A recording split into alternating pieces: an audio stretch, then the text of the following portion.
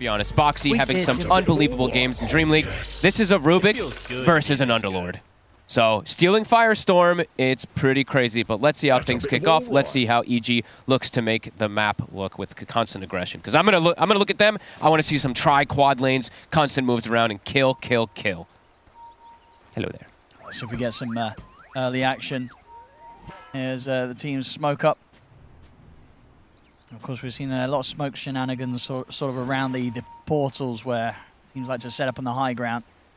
Yeah, we literally had, what, 2 or 3 times the 5v5 at the level 1. So it looks like EG, they're trying to get a read of the lanes immediately. They place this ward that, I think this ward is kind of similar, as it always has been, where you can scout, see who's going to be positioning where. Gaming, they're being a little bit more careful. I would say for them, their lanes are a bit weaker. It's going to take some time for them to get stronger, at least this bottom lane in particular. Chen, I know Peter was talking about it on the panel. This hero, it gets unbelievably strong, but the first couple levels can be a bit weak. So I think EG, they're going to look to punish that, set themselves off to a good tempo with constant kills. And let's see how many kills they can get. Let's see if they can get that snowball rolling. And how much of a sort of a difference are we going to be feeling with Muerta? With sort of the change/fix to the fact that you're no longer getting that completely unblocked amount of damage with the gunslinger procs of Pierce the Veil? I guess we'll see. I think they definitely have a lot of damage that goes through this Pierce the Veil also, which is going to be interesting. But overall, looking at it, I'm not sure. We'll see how much it does affect it. Because this hero still, I think it's very similar of how you get to a certain point and you're going to just be killing everybody anyway, because you just do so much overwhelming damage. But yeah, I'm excited to see this matchup. Quinn on the Pango against C-Smile on the Void Spirit. We very much heard the panel talk up Chris on the Void Spirit. Would you agree this is the sort of hero you like to see him on? Yeah, he's played, I think, 4 or 5 games of it on this patch, and he's won every single one of them. He's doing various different builds, too. One game I was watching, he did a Dagon build. Another game, he rushed Desolator. And then besides that, he did the Echo Saber kind of build that we saw from, I think, from Thompson and from several other players as well, too. So curious to see which route he goes down. And this is an old classic lane, right? We used to see this one all the time before Void Spirit got nerfed a lot. It's this barrier versus shield that kind of comes out constantly. And yeah, you can see Gaming, they're very prepared for early rotations, for early movements. The wards are being placed on the gates, but same thing to be said. I mean, yeah, but what is sort of the meta going to become around sort of planting the vision around gates? Do you have to do this? And then in that case, is it not just always going to get dewarded? You know, what are we going to see with kind of obs regarding the twin gates? I think it's absolutely necessary. It's just we're going to have people moving so much and always going for constant kills and quad lanes. So I think ideally, you probably just want to ward your own every single time. But isn't it always just going to sort of be a free duel? Because you have to put it in that area, right? There's no other way to get vision on the actual portal entrance. Yeah, I've actually saw some carry players even starting with Sentry, and just they dewarded it. Yeah, because they knew it was going to be there. That's going to be the case, and that's free money, right? Yeah. So who knows? Like, we're gonna learn a lot off of this tournament. Yeah, definitely going to be sort of a case of damned if you do, damned if you don't. First blood top. If they can take down. I mean, Pakazi's trying to stand his ground against Tofu with the help of Panda. Got him. They'll get away with it. Very nicely done there. EG cleaning up the 2 kills in the safe lane. Very good lane. I think they said on the panel. They said, yeah, Pudge CM. One of the best lanes. Best killing lanes, that is. Definitely showing it there with that early bit of action from Evil Geniuses. Exactly what they need. And they're going to have a good chunk of answers, at least for like as we see Ace. I was wondering if he is just going to go down the standard Beast build, the Dominator. They have CM. They have Pudge. They got ways to insta-kill. So it's going to be interesting to see how that ends up going down.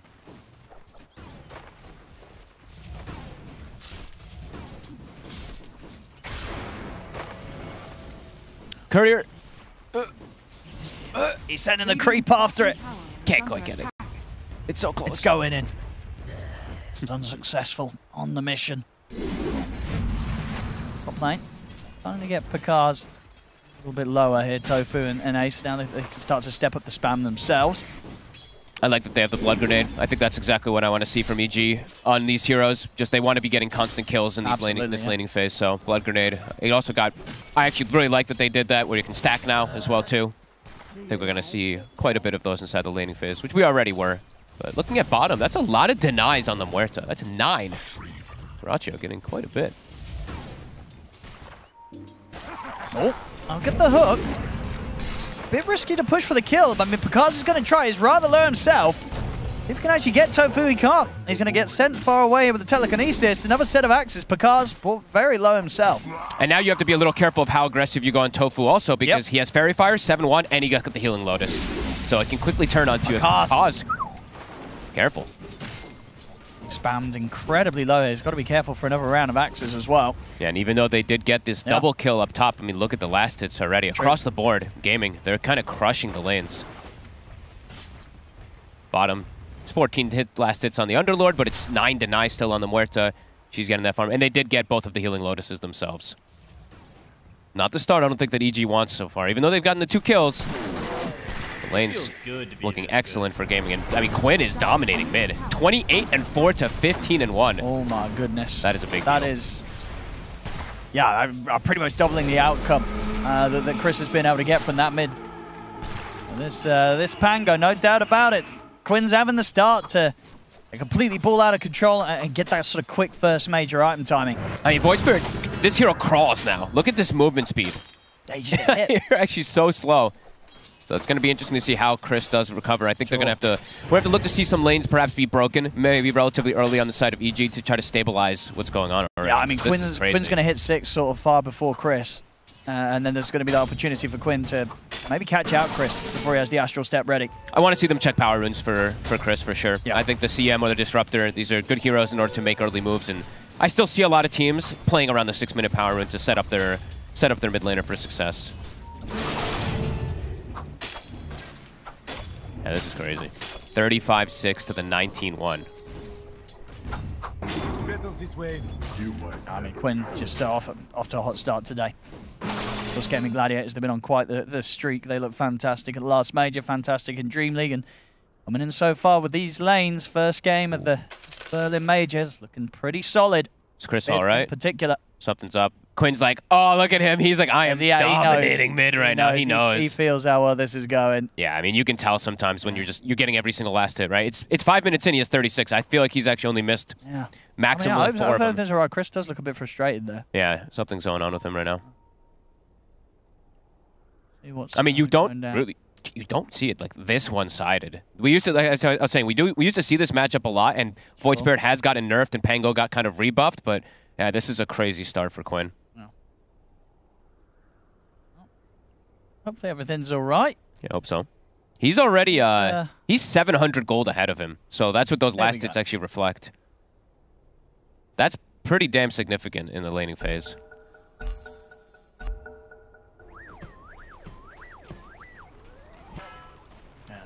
Left very low here in this matchup. And he does not have a point in Assimilate either, so Pango at 6, he might just be able to I mean, that's what I'm saying. Level 6, there's huge kill potential for Quinn. Bottom lane also, Matthew. Can he get away? These body blocks as well. Celery, perfect micro to make sure you cannot escape the lane. And Disruptor, I mean, he probably just TP's mid, and you maybe want to just help your Void Spirit, because yeah, level 6 on Pango's been hit. You got to do something mid. You sure do. There we go, Panda making a move. Can they get a kill set up on Duraccio? He's still got a Lotus if he needs. He still has the healing Lotus. So, I don't think they're taking this man down. No, he gets the silence onto them as well. Mid lane. In the mid, here we go. 6 is hit. Rolling Thunder's there. He's going down. He's gone. It has not been the greatest of mid lanes here for Chris. He is having a rough start today against Quinn. And yeah, sure, Matthew sort of heads over, but the thing is, Gaming Gladiators themselves, they bring these 2 supports in, they get the kill, they get the power rune control. It does feel like this is becoming a little bit too much for what EG needed to be getting done with their draft this game. This is a tough start. Tough start, and there's a ton of answers, as we've been mentioning, for Gaming Gladiators in order to play versus this draft. Like the pipes, the auras, they're going to be significant. Even it's early tellings, of course, with how the lanings phase are going, but the fact that they're winning the lanes with a Chen, the fact that they're doing excellent in the top lane as well, too, versus this Pudge CM, it's going to dictate a lot of what's going to be coming soon. And they punish Tofu. He's tankier than he looks. Yeah, it just feels awkward as well to chase for a kill. They know there's a high chance there's going to be more behind him. Yep. Can't really go for those sort of moves, unfortunately. And quick efficiency plays. Tofu immediately backs up. He's going to double stack. It's old school. Last patch strats, of course, still with the Beastmaster, people to buff up that. And Celery. He's going to be able to snatch the wisdom. I don't think there's any chance, really, of EG making it over to take Gaming Gladiators, right? No, definitely not. Ace already grabbed it. Oh, he did. There we go.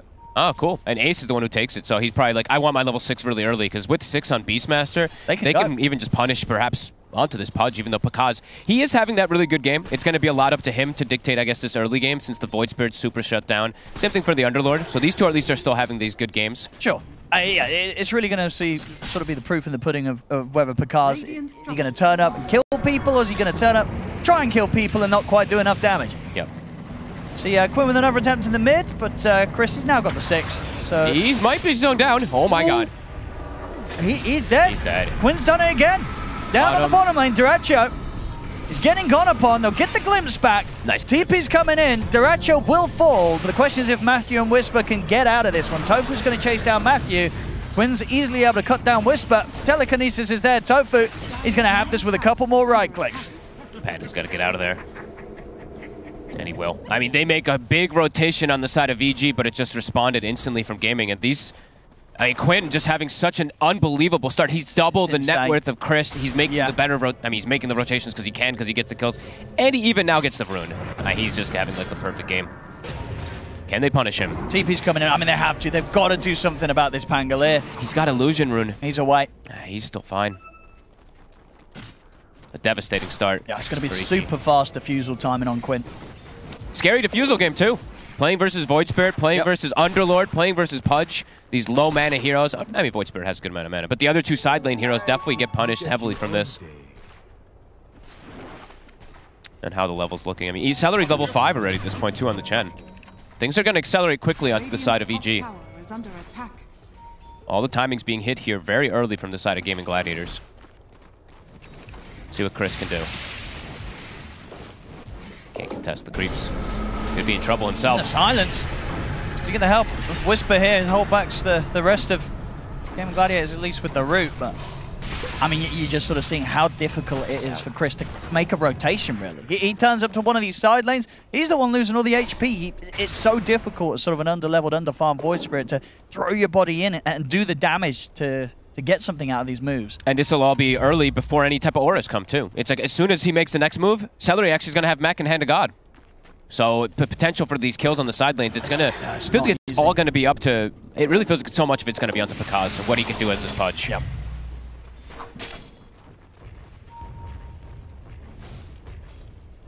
3K lead already off of the laning phase. Top. Can they secure the rune? Panda will have to pick that up. They couldn't quite hold it to allow Chris to come and pick it up. And Ace is already, he's starting to work on that humongous stack that they've got prepared. Yeah. EG, they do not have that similar kind of thing for themselves to be able to farm these stacks or anything. And Whisper, as I was mentioning, he's having that good game, but he's farming. The one scary thing about when you're having a good game on Underlord is there's a Rubik. So Rubik, if you got this high level, you know, max Firestorm, Rubik's just gonna be able to steal it as soon as he gets that level 6 as well too, and it is a ton of damage. And they are maybe slightly lacking a bit of disables, I guess you could say, for the Void Spirit, but he can steal them as well too. So it really feels like gaming is off to a phenomenal start and have pretty much all the answers that they're looking to build toward versus this EG draft. EG's got to start getting the ball rolling with some more kills. Because as I was mentioning also before, they don't take objectives. These heroes are killers. They're not building killers. Chris trying to go for Quinn, but the Rolling Thunder's out. Another step will get him far back, but Quinn, he's going to think about chasing this. He'll back out now that the CPs are coming in. Can they punish Quinn? Not quite. Quinn, he's about going back in. He goes back in with the swashbuckle and the shield crash onto Panda. And Panda's gone. Finished off there by the Harpy. Another kill in the mid. Now Gaming Gladiators, they can get the push going on this tier 1 tower in trouble. They've got easy natural push with the Chen and the Beastmaster whenever he looks to rotate. Can they look for a glimpse? Whisper's even turning up. Should be able to get Tofu. Quinn's still ready to help out. With the swashbuckle and the shield crash, they'll glimpse him back. Uh-oh. I mean, they're trying to take down this Rubik. Tofu, he's still alive. Whisper couldn't quite kill him. Another swashbuckle across, and Whisper's dead. They turn up for this mid-fight, but they just cannot deal with the fact that Gaming Gladiators, they're 5K ahead. How do you get out of this position if you're EG? It feels almost impossible. It really does. It's so early, and that's how it's feeling already. I mean, Ace, he's also just having a free game, too, at this point. He's got his Helm of Dominator finished with Arcane Boots. He's level 10 on this Beastmaster after farming the Ancients. He's a full level over Pakaz. We've got to see what Pakaz can do. This is a good gank here. They're Can they finish up. it, though? The roar's off, and TP's already coming in, so it's already getting a bit more complicated for EG, as they're not able to commit for a kill. And now they've got to run. Matthew's getting chased. Quinn turns up. He's got the diffusal blade. Matthew's gone. The axe is nearly finishing off Chris. I mean, Quinn, if he hits a swashbuckle, Chris is going to be dead. They're dying everywhere, Owen. This is brutal. Even because he's getting watched, he's likely to die too. Quinn, he's got him. Now, stuck in the trees. He'll try his best to juke out the Rolling Thunder. He'll pop the Dismember onto Ace, but he's dead. Uh-oh. This is not the start to the tournament that EG were hoping for. It was always going to be a hard matchup, right? You're turning up against Gaming Gladiators who've just come off the back of an international win at the Dream League stage, and then before so winning the Major. They're just continuing to be on the same form here. They turned up and they ended up playing this tournament on maximum difficulty in this first game, EG. This was never going to be an easy opponent. Chris is below the supports on the side of Gaming Gladiators. He's bottom 3 as a Void Spirit. No way this is ever... I mean, this is almost irrecoverable when they start getting these auras. The mech is already online. They're going to start building even more of these onto perhaps the Beastmaster or something. Maybe they just go for the Chen going for it. Yeah. But everyone even is picking up casual cloaks. Look, Tofu, he's like, yep, casual cloak. It's excellent. How do you kill these heroes if you're EG? And he has Firestorm stolen. So, I mean, he could just essentially kill heroes in one type of disable with him, too. Yeah, this is devastating. And they're smoking. Muerta's free farming. Everyone's free farming. Totally free game right now for gaming. A 10K lead at not even 14 minutes. That's insane. How do you fix this? Definitely one of the biggest and earliest leads in terms of gold per minute between teams that we've seen in a while. And the devastating thing is, too, you've lost your Wisdom Runes. So now you've got the next Wisdom Rune coming up in 5 seconds. Gaming's making the move toward it. They need this on the Disruptor in order to get his level 6. I mean, if a dead shot hits him, he's not going to grab it. Oh, he does get it at least. He does get it just before the dead shot hits. He's still going to die. At least he gets the rune. He gets the rune. Yeah, it's something. And at the moment, unfortunately for EG, just sort of a whole lot of nothing.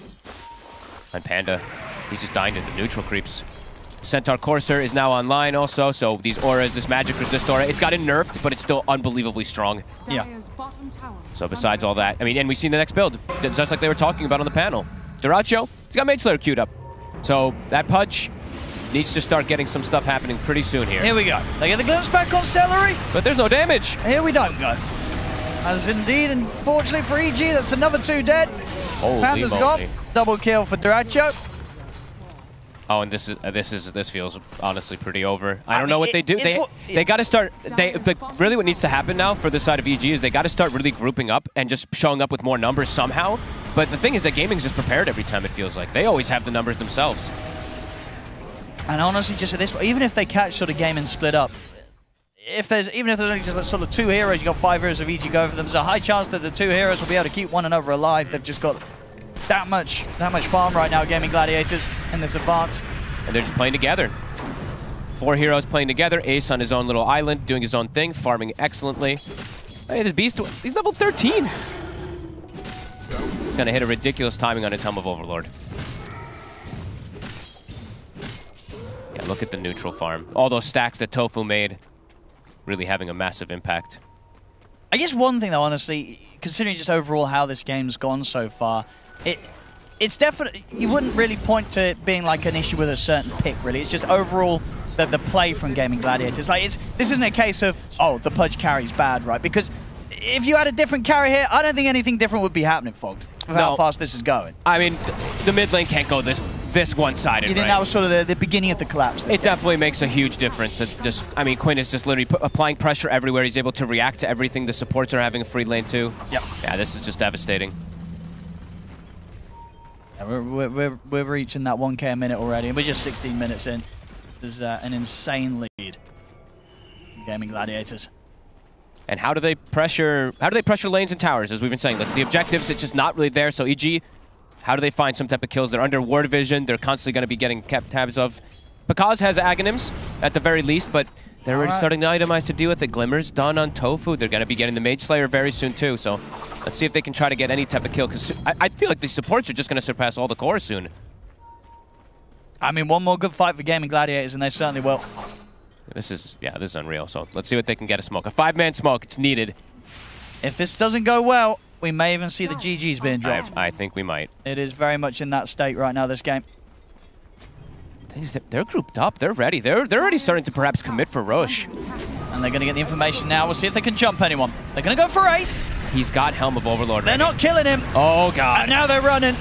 As EG, they look for the fight, but they very quickly decide that they didn't want to look for this at all.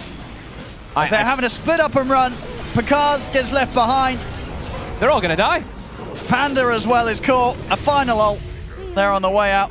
There's 4 dead. Chris still can't find literally anything. I mean, they run into Ace, but that feels like it's like the worst target to run into. Quinn just gets a free setup. At this point, any target's a worse target, That's right? true. I don't know who they're killing if they find any of these heroes. They're just that far ahead, gaming gladiators. And they get a Roche now off the bat of everything. Quinn nearly has Aghanims. These timings are coming faster than they call it. It's over. Well, welcome to the major, ladies and gentlemen. That's game 1. A rough one. A rough one.